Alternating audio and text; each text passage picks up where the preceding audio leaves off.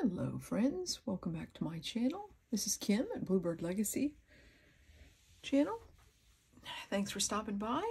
Hey, today, as I promised, we are going to talk about rust dyeing. Now, I'm going to show you some things and show you how to rust dye, and then we will, I think next time I'm going to make some things out of what I've rust dyed. This piece is one that I did several years ago. It's an older tablecloth, and it's very soft. It's a woven, just a piece of one rather, but I like this shape right here. It looks like a heart. I thought that was interesting. Everything is random when you do rust dyeing, and I mean, you can try to get different marks, but it depends on if the fabric is textured or lace or whatever you're using as to what you're going to get. And then again, it depends on what type rusted objects you use. Of course, this is a collaboration with Old, New, and Blue, and we thought we would go to our thrift shops that we like. And if you recall, if you watched my video last time, it's the last one there, I showed what I picked up at one of my thrift shops, and it was these rusty bits, these nails, and you'll see marks on some of the things that I used. These old, very old, probably from the early 1900s or the 1800s. They're photo, they were to keep photos in place. And I had a whole bag of those. And then as I unwrap our bundles, you'll see. Now, what you need for this project is, obviously, you need some items that are rusted. The bigger they are, the easier it'll be for you. I couldn't find any nails or, you know, railroad spikes or anything like that. But you also need some lace. You'll want some lace if you like that sort of thing. I used canvas. This is a heavier piece of canvas right here. And then this that I laid everything out on, it's actually a piece of canvas that that I tore and used, as you see when I unwrap the bundles that we wrapped up around the rusty bits. This is a piece of like just cotton eyelet, real simple. This is a super old dish towel that just went to bits, and you'll see it picked it up so heavy. I'm trying to get you to see the texture in the piece. This is so soft. I used a piece of that. I used a piece of this Battenberg lace, some pieces of that. This is a piece of linen, sort of a braided piece from some lace. I'm not sure. I don't think I used any of that. That was just actually on my pile. But this is a piece, this is an old piece that a Battenberg lace. It was like a placemat, and it was white originally, and I used inks and paint. So you can dye with lots of different things that aren't just, say, Ritz dye. You can dye with all sorts of things. Here's a piece of the canvas. So I'm showing you some fabrics. The more difference to your fabrics, the more difference of the results you're going to get. This is a nylon. Now, typically, I find that it's nylon, sort of a ruffle trim. I find they don't dye as well, but if you leave them long enough and you re-wet them, they will. So you try. It's all about experimentation. That's what we've dyed, and I'm going to show you, and then another smaller piece. So I have all kinds of bits in here. The other thing is, you know, these pieces looked like this, just pieces of trim or lace.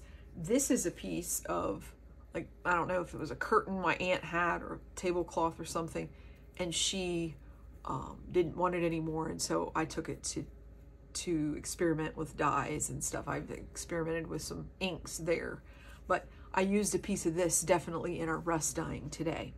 The other thing you need is you'll need a tray. If you can see, this is a glass, just a 13 by 9 tray. I find that to be easy to spray things down. If you have a metal tray, that's okay. Whatever it is that you want to hold it in. Of course, your rusted items, and then the thing that rusts it is the water and white vinegar. You're going to use 50-50 and just put it in any spray bottle that you want to use. This is just one that I recycled. I like to do that. So, or you can go out and buy one. And those are really all the things that you need to do this project. So the first piece that I took off, and I was trying to get it dry, it's the one, and I'm going to try my best so that you can see. This is where the nails were, the lighter marks, if the camera will focus.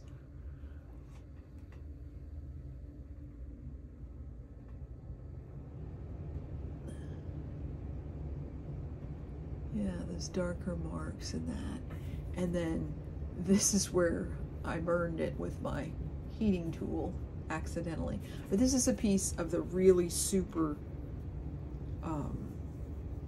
thin dish cloth, and this will be wonderful to sew into another piece, just hand stitch down and to use. And you see where it's folded, it's lighter. Those are the variations in the fabric when it dyes on its own that I really enjoy. So that's that piece. A couple of these I had to unwind. So then we have this, and I'm not really fond of this. I may dye it darker. It's just too light and dark for really something I would do, but you know, you may love it and use it. It got a lot of the dark browns in there. So did this one. And this really got, now this can be washed, and then, you know, the vinegar and the water, as they dry naturally, it makes them sort of stiff, but you can wash the fabric and the rust is gonna stay in the fabric. This is a piece, excuse me, I bumped that.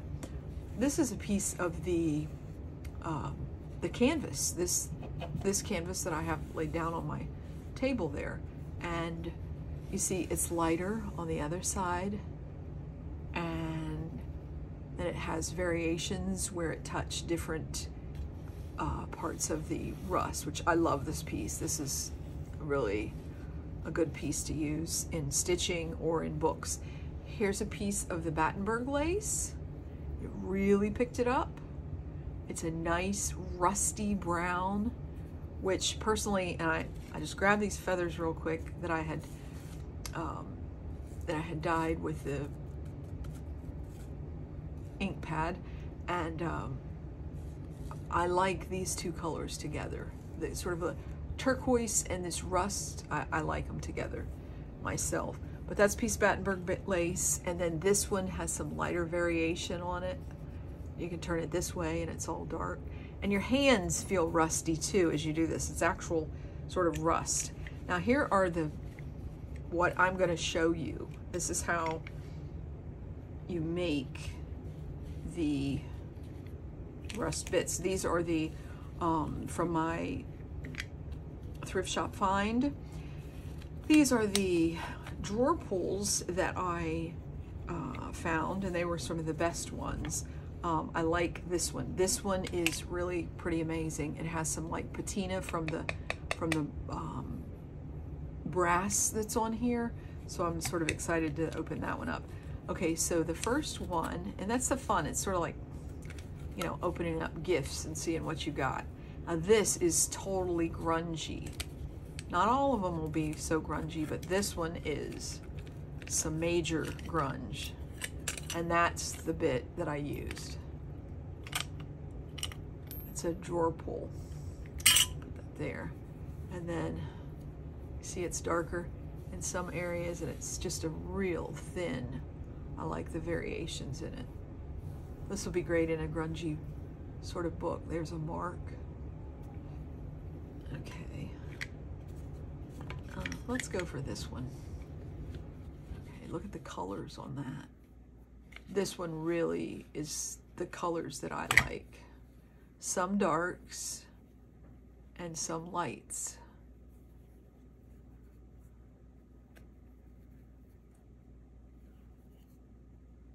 There's some threads. I mean, you can even use that in some of your artwork, whether it's stitching or books. Here's a piece of the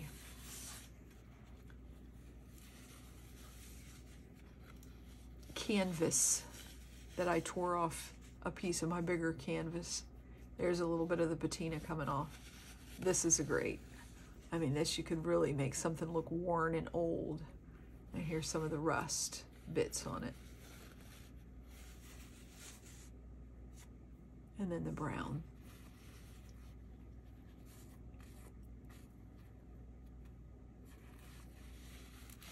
It's beautiful.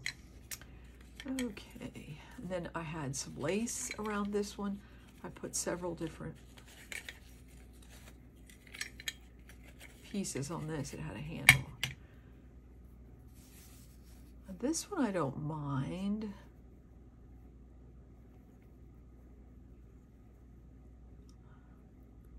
And then there's more here. So every time you do this, you're going to get different results, I think.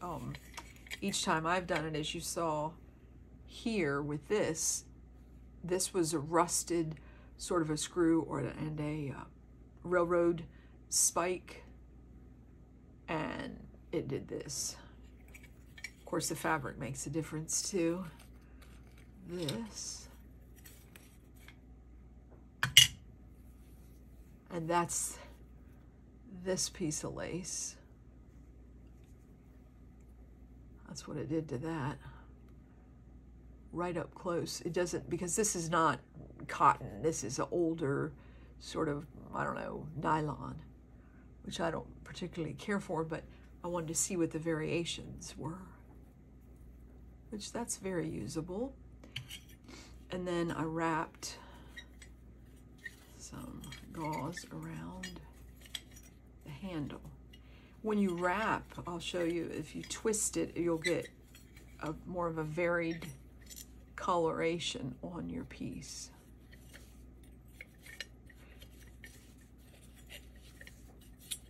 I like doing this because it's gonna come out random, and I like random things. Okay, so there is that piece. That's the piece I used. Ooh, I love this one. This will make a wonderful grungy sort of textile. See, and this is what you get when you twist. You get just almost like a striated tie-dye look, which I love. And this is another real thin, woven old fabric. I don't think this is the dish towel.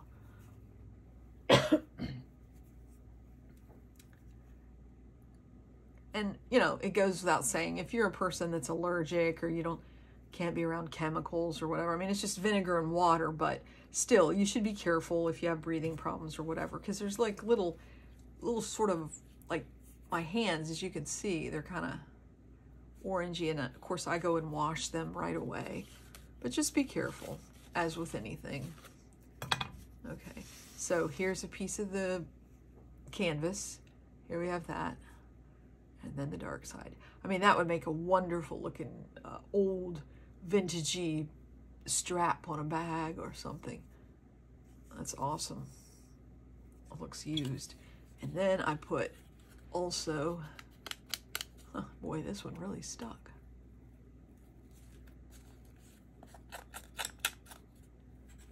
You know, these are not, in my opinion, the best. Oh, wow. It made an imprint. These are not the best pieces of rust. You can find much better screws and big, you know, wire and things. I've seen people do lots bigger, but this is what I had, so I wanted to work with it. So I was really wondering if these were going to rust it the way that my original try had been. But look at that. Oh, that's fantastic. And that's because the fabric was very thin And I had it soaking wet. I'll show you as we rewrap these with the fabric. And it had a chance to dry. And then it made the imprint. I hope you can see that. I hope that's... Yep.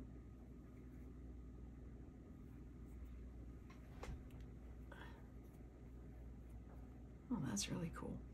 Okay, and the last bundle, as I call them, little package, this one is the very light fabric, and it did some really different things. Oh, look at that color. Oh my. I love that. That is my color right there. Oops, sorry about the camera. I think I need to get a gooseneck. Oh, look at that. Amazing. Excuse me. So there is the outside. It got an imprint also. Oh, I love it. And it got some of the green. You can buy paint in mediums like that to put on your items.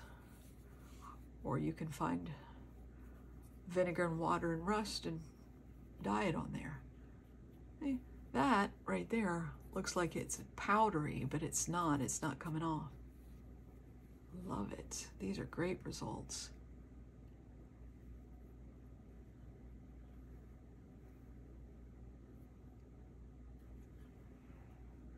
Okay, and the handle.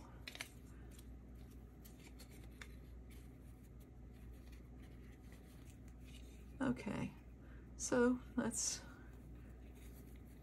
really all it did. I just tied it around the edge and wet it. So, and I didn't expect that fabric to really dye because it's not a natural fabric. I used to dye wool from my sheep. I had a flock of sheep. I grew two sheep, and then got a ram and grew my flock up past 10. And I used to dye their fleece. Boy, this is a cool one. And so I've practiced with a lot of different things, and I find that natural fibers are really the easiest and most conducive to some of the mixed media processes. So that one is really cool. I twisted it. That's where it really touched. It got darker. So yeah, lots of good marks. This would be a good one for stitching. What I'll do with these is I'll press them with a sheet in between to not get any of the rust on my iron, and then decide which ones I want to stitch. Boy, this was a real awesome one. So how you do this, I wanted to show you the ones I made because they have to sit overnight and dry. So what you would do is you'd find your fabrics that you'd like to use, and I'm going to grab a couple over here. Here we go. Here's some canvas, and this we'll do an example. So you'll take whatever it is you're rusting, and obviously if you have like a spike, I'm just going to use this as an example. If you had a spike from railroad ties is generally what you can find. If you can find a junk shop that has a bunch of rusty stuff, or maybe your grandpa has a bunch in his, barn or his, garage, or maybe your husband does, who knows? So maybe you do. But those wood pieces that are round and shaped like this are much more conducive to wrapping like so than a flat piece like this, see? So that's why I'm using that as an example. So what you're going to do is you're going to take your fabric, and I like working with a smaller piece than this. So what I'm going to do is just cut it, take a snip, and tear it, because I like those raw edges that it gives. And you saw a couple pieces that I dyed. This is what that looked like before I dyed it. So then you will take and just use your vinegar and water. Don't put it in your coffee. Let me get a sip of coffee here. And you'll spray down your canvas. Canvas, you know, it doesn't soak in super fast, but I just kind of rub it like that. And then put that wet side right next to the place where you want to get, you know, the rust. So I like to hold it tightly. Then I'll put some more on there and just go to wrapping. As the surface that's touching it is what's going to get the dye on there. And then as it sits, if you really soak it down more, it is going to flow through. Like this fabric is cottony canvas, so it will flow through to the next fabric. See, it's already getting a little bit on there because it's a rusty piece. And if you're afraid of getting dirty, then this probably isn't the fun thing for you to do. But you could always wear gloves, you know, if you wanted some rusty bits. Let's try this one. Let's try this piece. And I'll just cut it in half. You know, use your pieces that you really, maybe in your stash, or maybe ones that you go to a thrift shop and you don't really care about because you just don't know what they're going to look like when you're finished. It's all a random process, and so you need to be open to letting them basically be destroyed. But there's like a freedom in that, you know, when you want it to, you're trying for one, you know, rusty look, and then you wrap it up and you just let go of the results. And that's what I find in art is really the ultimate, when you let go of the results. Let's get that string off. Normally I would keep it, but it's kind of impeding us wrapping this up. When you are not afraid of the results of your art and you just let it be, there's just a whole lot of freedom. Obviously, we all want to create something that's enjoyable to look at, you know, at least that we enjoy looking at. You know, and most of us want other people to enjoy it, but I find that the biggest and best sort of enjoyment comes when I just enjoy the process and make things and let it flow. So see, now I'm wrapping it this way because there's some open spaces there. And it was a long piece. It was a lengthy piece, not just a square piece. So this one, you know, is going to lay in here. Now what I did to these so that I could make the video this evening was I turned my oven on at like 300, and they were almost dry when I woke up. I made them last night. They were almost dry. Then this afternoon, I put them in the oven, in the pan, for just a few minutes, watching them, you know, letting them get really warmed up because it's winter here where I live, and, you know, just the heater's on. So let's wrap this. I wanted you to see, and that's really all you do. You know, this is all it takes for that. Now, what I did with the nails is I had a flat piece of cotton, and I took the nails and I sort of laid them all over the piece. I'll show you. Like I could take, since they're so small, and they were in with this. This made a good mark. I sort of pressed them into it and then sprayed it. And then let me find this piece. Oops, I bumped that. You can lay this piece on there.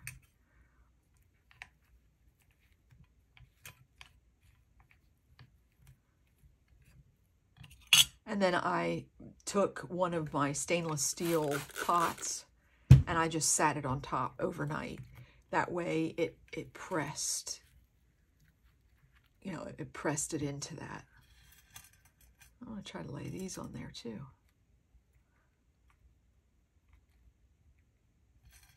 Well, I hope you guys enjoyed the video, and I hope you will try to rust dye yourself. Hey, would you please give me a thumbs up and come back for more creativity and making things. And be sure to go over to Old, New, and Blue. This is a collaboration with her. She's going to have a video up. And if you will, check out her video. She's going to make something creative. And so you'll have two. I'm looking for some more. I was wondering, this one, that's really awesome. See, those are the rings of the, right there is the rings of water as it dried. Right in here. This is the green that came off from it, patina, and then this is rings of where the wetness was. And it actually picked up the whole outline, which is pretty amazing. So let's see. I've got the spring that I didn't use. I wanted to try to use that. Let's use another piece of canvas. Let's see what happens. And the next time on my video, I am going to be I'm going to really tighten that, so maybe see the spring pieces will get into the canvas. So the next time on the video, my plan is, well, I might do a different video also, but I will be using these, and I'll list it as rusted fabrics and what they're turned into. I'm going to be making a few things and showing you. And we'll go with that. And what I want to do is set one of my I'm going to set one of my stainless steel pots on top of this for some weight. And of course, everything is not flat. It's not going to get everything, but it'll get a lot of it. And these strings, so it's a lot of fun. Thank you so much for watching the video, and I hope y'all will just try this yourself, see what happens, and you know, tag me on Instagram. I'm Bluebird Legacy on Instagram.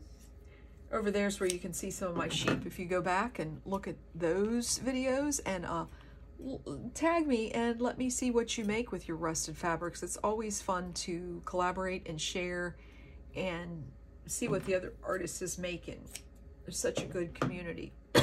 You'll be smelling, the vinegar is making me cough. You will smell like vinegar when you're done. I'm going to press this into there. Look at that color. Gorgeous. Thanks so much, and have a good Wednesday evening. Happy rust dyeing. Till next time. Bye-bye.